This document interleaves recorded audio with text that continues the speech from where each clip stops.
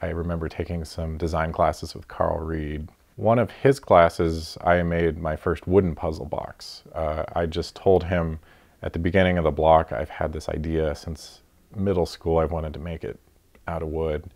And would it be okay if I don't do any of the projects in the block and I just do this one project instead?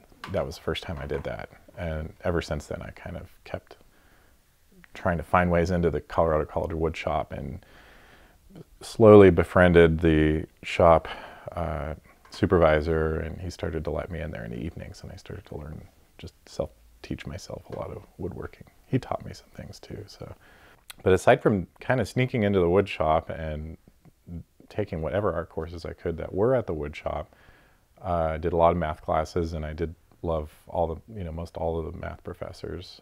I think I love it when things get a little bit, when there no rules apply. You just kind of have to make it up and see what happens and get through it. And it's usually very quick moments in a project where you have to invent new rules just to apply to a very specific situation. And then that's kind of the creative process coming in and taking over. So I think the math was kind of the original inspiration. I'd use that to kind of set the project up and kind of think it out and draw it out on graph paper, and here's what it should do. But then I'd use the artistic process to kind of just see what happens, kind of let it evolve. After graduation, I went and did math department paraprof, and then made puzzles in the wood shop on the side. So I was kind of naturally doing it, but still in my mind, I did not think I would do this as a full-time career. I thought, okay, this is fun for now. I better get it out of my system. I'm not going to get a chance to do this. Probably going to go to grad school and stay with math or something like that. And I never did that. I just kind of kept doing boxes, and I decided to take a break from school and go to Portland and see what happens. Like, there's a point where I worked with a company early on who sold my work for me. They did that for the first year or two, and I just produced it. And they went under. They had major problems and kind of folded, and I thought, oh, well, I guess I'll try selling this myself. And then at some point, I made up my mind, no, I think I'm just going to do one last box and then call it. And that particular box, I entered into this design competition that's held every year with a group of people who collect puzzles. It was in Tokyo this year, and I actually traveled to the event, went to Tokyo for the first time. I thought this will just be like really fun kind of finish to this whole thing. I'll go meet these people. This is my last box.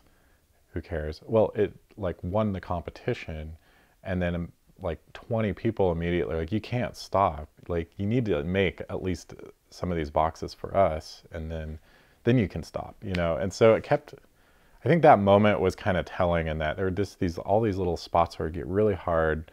I'd reconsider, wasn't making a lot of money for a long time and things like that. And I think I would question it. And then things would happen, it would get fun, and it just like, I think there was kind of a soul to it that I just couldn't let go of. It was, I think that the work had a life of its own, and I felt that would kind of draw me back in. When I see things that I think are very innovative, I think, wow, they took a material and they made it do something that didn't seem possible. It didn't seem like a material could do that.